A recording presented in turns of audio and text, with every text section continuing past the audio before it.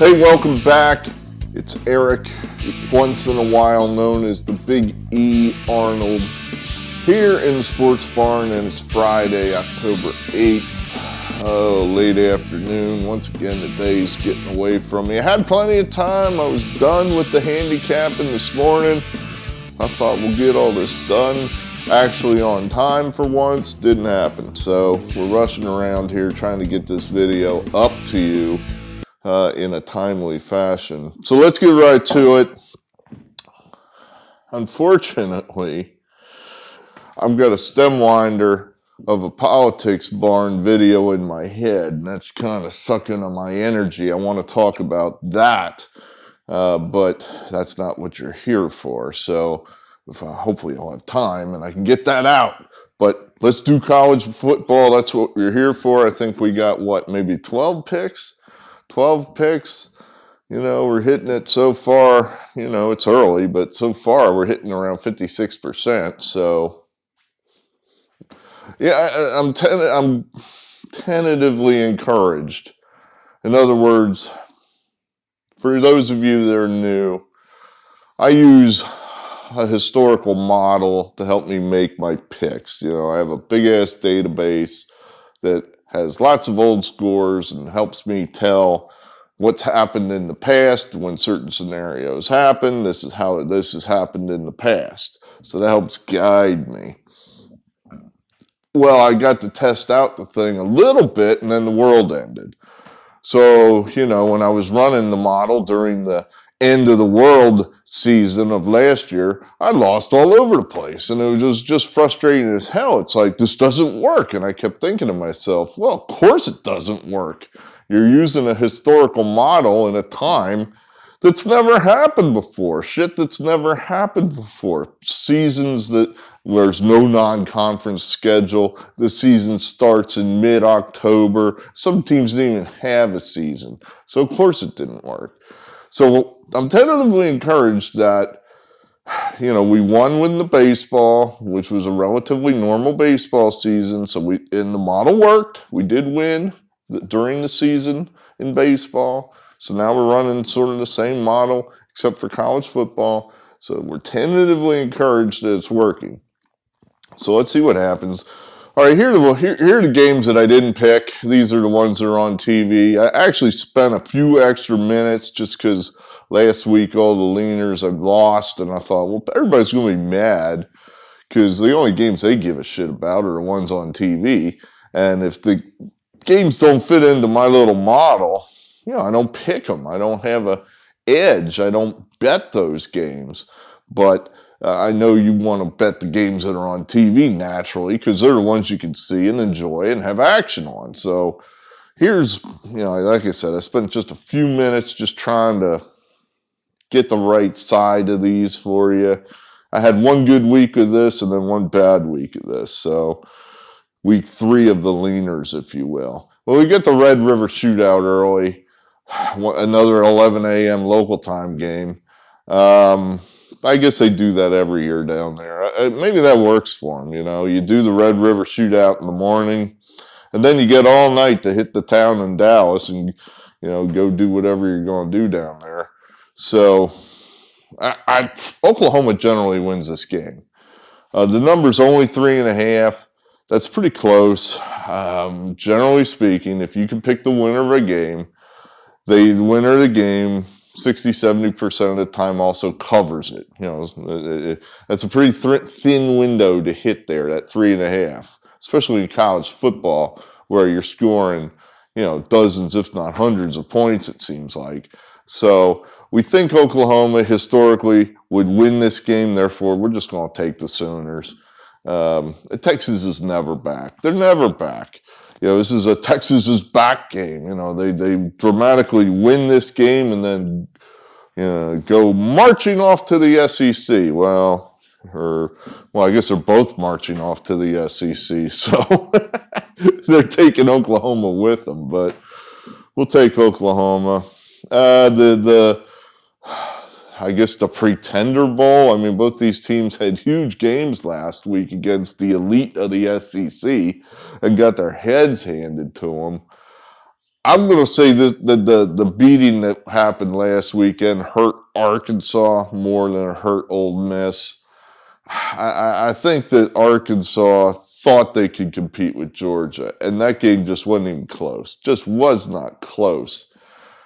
Ole Miss sort of, they're used to getting their asses handed to them by Alabama. It pretty much happens every year. So I don't know, that Mississippi has a baseline to react to. It's like, okay, well, that's just another ass kicking by Alabama. Next. Whereas Arkansas, I actually think that team maybe flew too high and just, so I think that Arkansas is going to suffer a little bit here, be down a little bit, and this looks like a good spot for Ole Miss. Rutgers, Michigan State. Michigan State's ranked 11th. Can you believe that? I don't think there's a man in America, not even Mel Tucker, that thought that the Michigan State would be ranked at 11th at this point in the season. Why go away from them? I'll just stick with Michigan State. I mean, Rutgers has just been beat up by Michigan and then Ohio State. How, that's a team that needs a week off, but they're not going to get it. And here comes Michigan State. So we'll just stick with Michigan State. Ohio State, Maryland. I don't know. I think the model told me take Ohio State here, and I need to try to start tracking this because I think I might be throwing winners out the door. In other words, the model told me to take Georgia last week, and it told me to take Alabama, and I tossed them both in the trash can just based on my own judgment. And guess what? The model was right. Here's another one. The model's saying take Ohio State, and I'm tossing it in the trash can. I just kind of, I probably ought to just stick with what the model says and just accept the fact that I know nothing. But I'm a little hesitant here with Ohio State. I'm just not totally sold on this team. But, this is historically a spot where we'll just score 50, 60 some points on Maryland, and, they'll get 20 or 30, and it won't be enough to cover the number. So, I'll probably look at Ohio State here. The big game. The big game. Penn State, Iowa. Woo! Who would have thought this would have been a big game at the beginning of the year? But here you got both teams undefeated. Both teams with big out-of-conference wins. Penn State beating Auburn, and then Iowa beating Iowa State. You know what? I'm going to come down with Penn State here. I think Penn State will lose in horrifying, dramatic fashion, just like they always do at some point. And they'll all be out there. I'm looking right over there. There's my pitchfork. Here, we'll go get it. Why not? See, a lot, I live in Pennsylvania, so a lot of Penn State alums, they all have pitchforks, just like this one. And they're all going to be out for James Franklin when he loses some huge game that would put him into the elite status that he so desperately craves. But it won't be Saturday. I don't think that Iowa is going to be the team that takes down Penn State's dream season this time around. Penn State's beaten Iowa the last few times out. The last few times they've played Iowa, they've beaten them. So I think they're just a little better than Iowa, and it'll be a grinder. It'll be a brutal grinder, but I think Penn State will get the W. So we'll take Penn State. Michigan, Nebraska. How can you take Nebraska? How can you take Nebraska? That's just a team that has not been relevant for years. I'm going to say a decade, maybe more. And anytime they get close, they get clobbered. And Michigan's been no great shakes over the last few years, but damn,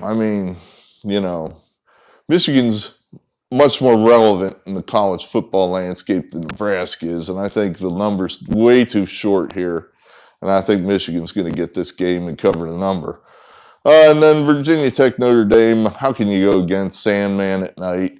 You got to take Virginia Tech there. So that's what the leaners are. I don't have any real hard and fast idea who's going to win those games. So there you have that. All right, here's now I love this game, and I don't know if I'll be able to get this up to you before kickoff tonight or not, but Temple at Cincinnati. Excuse me. The model has nothing to say about this. This is all me. This is all me just saying, I think this is going to happen. Temple, I watched a lot of that game last week because that was one of my games that Temple would play well against Memphis. They did. They won outright as an 11-point underdog. Temple has a quarterback named Dwan Mathis. He's, I think, 21. He was recruited out of Michigan by Ohio State. He couldn't make it at Ohio State. He went to Georgia. You heard of them? But he couldn't make. He actually played a little bit down here last year with Georgia. Then he went into the magical portal, and now he's at Temple. So here's a guy that has the talent to be recruited by two of the big swinging dicks in college football. And, you know, there's only one quarterback position, and, you know, he just could not beat out some of these guys at these other huge schools. Is he bad? No, but he's probably better than your average American quarterback, your American Conference quarterback. So he had a good game against Memphis. He got hurt in the Rutgers game and missed some time. And that was when Temple piled up their, you know, poor resume. But since he looks like a really good quarterback. Temple generally plays Cincinnati pretty close. I mean, in other words, you're not seeing 6 touchdown blowouts. Now, I get it. Well, Cincinnati's never been the number whatever team in the country. Yeah, I hear you. I hear you. But I just kind of think Cincinnati now is going to start this long stretch where there's nothing to be excited about. You know, in other words, all right, we won all our exciting games, and now all we are 4 touchdown favorites the rest of the season, and all these, you know, teams that aren't as good as we are coming out for blood, trying to take on the champ. And how do we get up for that? How do we get up for Temple? Yeah, how do we just played at South Bend and beat them. How do I get up for Temple? You know, so I just don't know how the hell Cincinnati gets up for this game. 30 points? Are you kidding me? 30 points? I think Temple's going to give these guys game. And even if they don't give them a game, it might be enough of a grinder where Temple, Dwan Mathis throws a 30-yard miracle pass at the end and backdoor covers for Temple. So, yeah, I got a decent quarterback and I'm getting 30 points. Yeah, give it to me. Give me Temple. All right, Saturday. Well, West Virginia, Baylor. We like West Virginia. You know, a lot of this stuff we use, who can control the line of scrimmage? Can you run? Can you stop the run? That's something the model looks at. That's something the model believes in. I think these are sound football principles. Can you stop the run? Can you run the ball? We were in the winner's circle, unbeknownst to you, last night with Coastal Carolina. Same deal. You know, Arkansas State can't stop the run, fade them, W. You know, that's the, so I'm kind of thinking that's the thing here. That's the principle here with West Virginia. You know, they had a clunker last week at home against Texas Tech. But then the last time they went south, they played really well against Oklahoma. So we're going to go ahead there with West Virginia. Let's see. For the life of me, I can't. I got 2 things going here. Bear with me.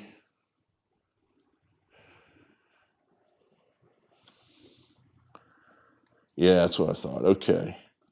All right, I got a team written down there, and I crossed them off, and I couldn't remember if I did it. Well, never mind. Illinois catching 11 at home against Wisconsin.